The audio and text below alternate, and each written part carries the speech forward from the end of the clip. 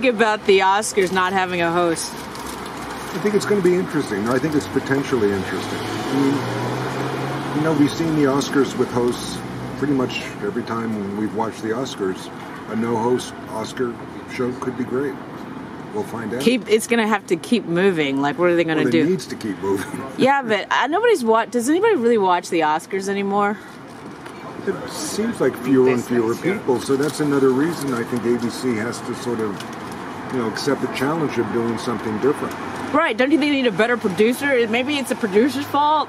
There's a good producer producing this year's show. Okay. How about Alan Carr's show when he did that? What do you remember about the Alan Carr show? Anyway, thank you. Your Tesla awaits. Anyway.